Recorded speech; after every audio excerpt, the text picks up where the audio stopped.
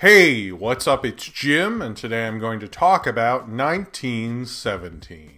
1917 is interesting and or notable because of both its gimmick and its biggest selling point, which is that it's meant to look like, at least, that it's shot in one continuous take. Or at least it's made in a way that makes it look like it's a series of very long takes, or very long shots, or big tracking shots, basically, throughout the entire film. Although that has been done quite a bit recently, and although, obviously it's trying to say one continuous shot, but realistically, that is very rarely true. They're using sort of editing tricks, and those are so hard to pull off that, I get it. I'm not really judging you. I'm just saying that's how they are. But 1917 is able to do a World War I movie in an interesting way. World War I films, I think, in terms of cinema, we sort of don't get into World War I a lot in the modern context. Seems to be coming up a little bit more, either with this or Wonder Woman. But in the silent era, it was quite a big thing because that was the war that just happened and stuff.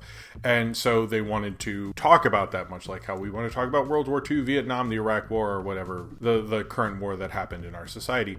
And this is very different in terms of, maybe it's a little more like what you would expect from a World War II movie, because World War II films would be about a particular mission that was notable.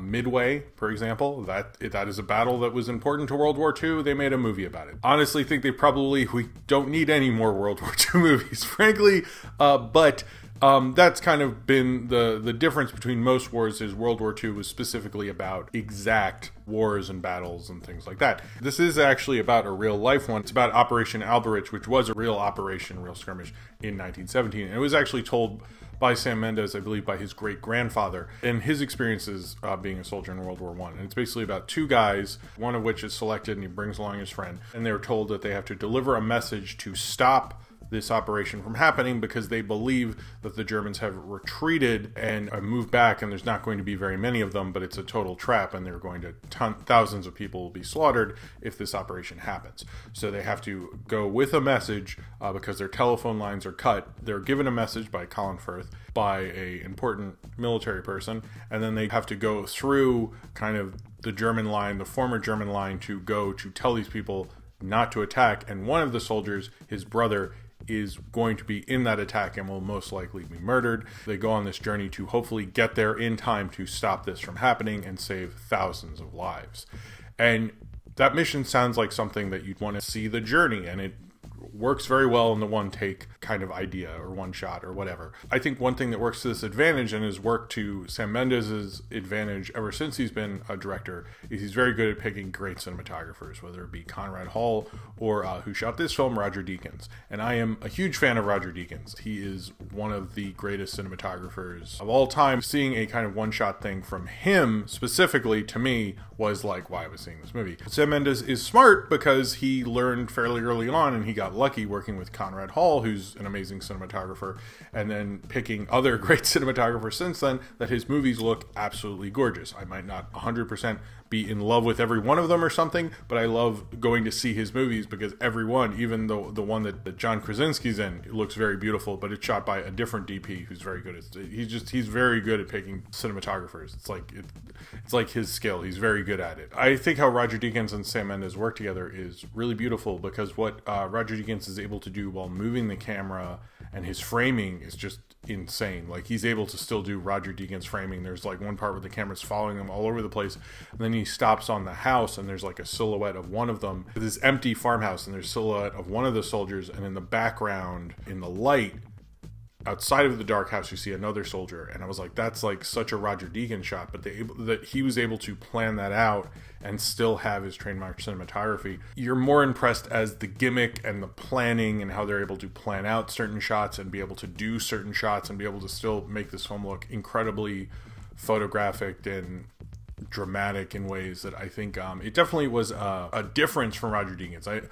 I would say I most know him for his darker, dimmer, darker lit kind of movies, Blade Runner, or the Coen Brothers stuff, or the assassination of Jesse James, or things like that. And you only really get that in one scene, which is honestly absolutely gorgeous, what he does with light. Of course, what he does, especially with Sam Mendes, where, that whole end sequence of Skyfall.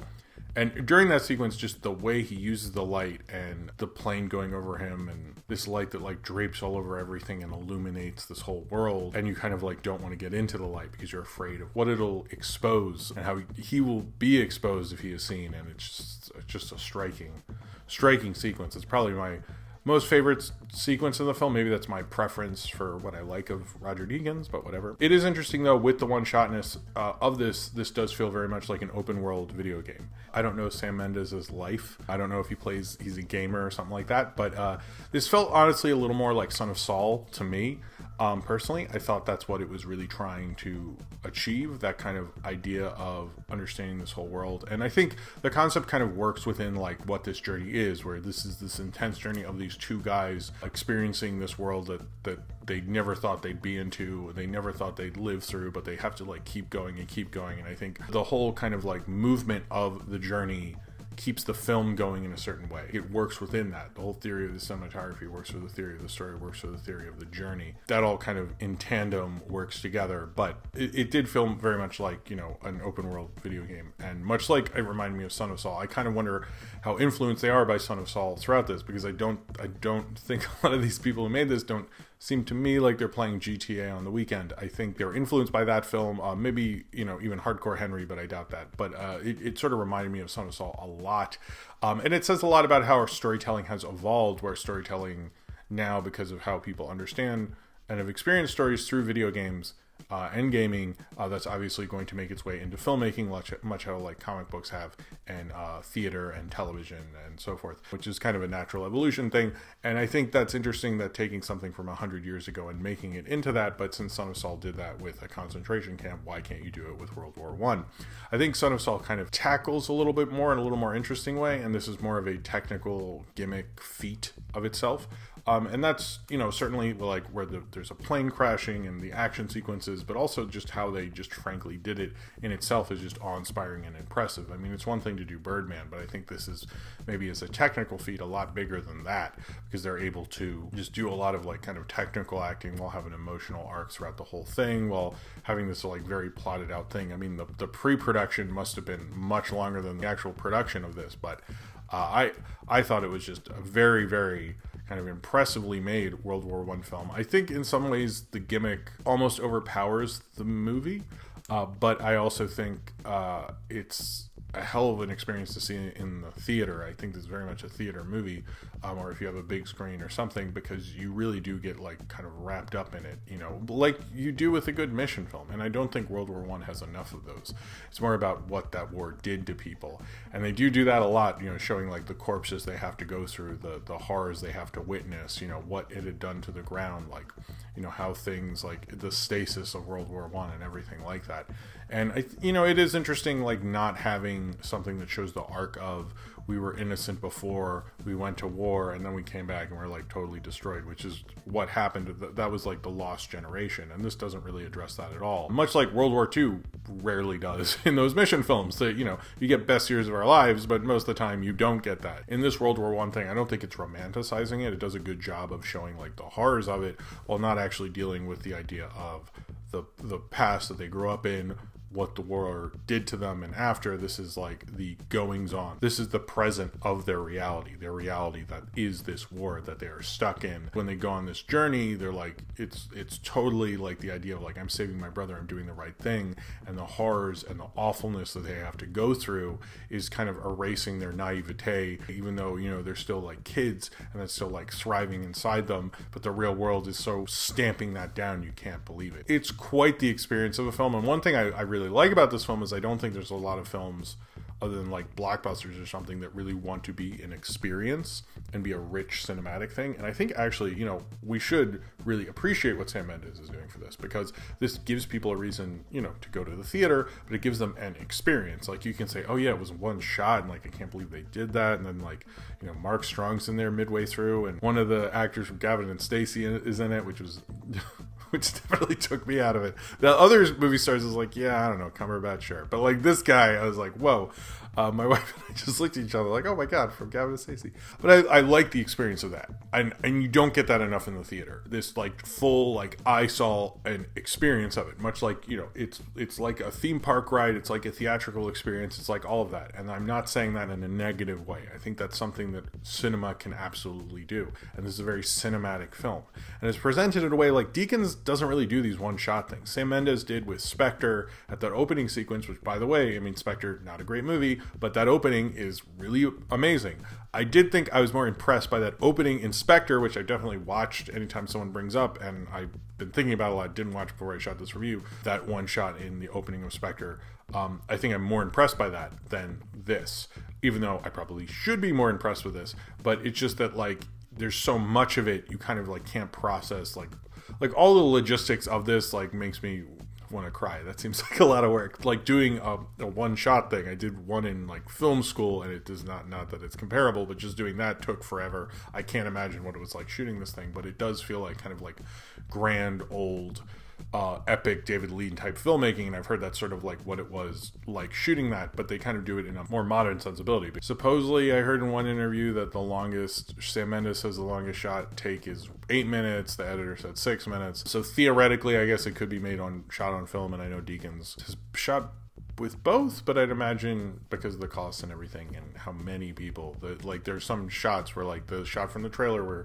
everyone's running to the left side of the screen and he's running towards us, like just the idea of that's such a cinematic, like dramatic kind of shot. Any film I appreciate the cinematography for, and Deakins I kind of definitely do. I kind of fell more into that than maybe the story, but I still find myself really interested in the story. I do like Mission World War II movies, so in some ways I found it kind of refreshing to see one done from a World War I perspective. I would actually like to see more mission kind of films from other wars that like aren't World War II, because again, I've had enough. And I think this whole idea sort of worked in all of itself. In some ways, I think there are maybe more impressive films that do the mission thing, even recently, like Dunkirk.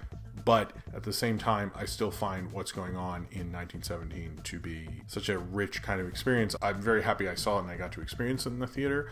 I don't know if I'm blown away like most people. I don't know if it like changes my life or anything. I don't know if it really gets to say more than being on this mission and what the mission is and what it represents and things like that.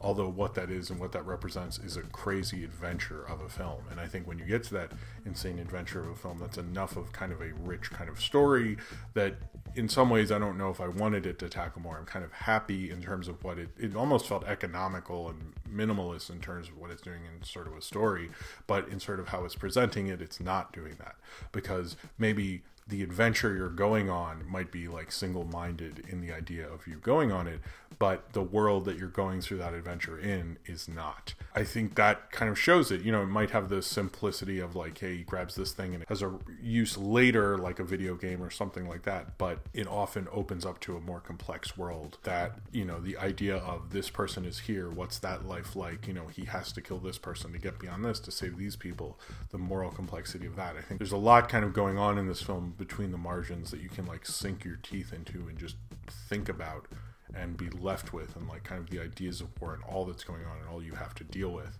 And I think World War I had probably, I don't know if it maybe more than most wars, but had a lot of that we in our current society don't really think about or deal with, the real impact of what was going on with that war. In a lot of ways, 1917 is just single-mindedness into the adventure of it, and I understand how people definitely think that and say that, but at the same time I think the world it exists in is not that, and it's not trying to present that world in a simplistic way.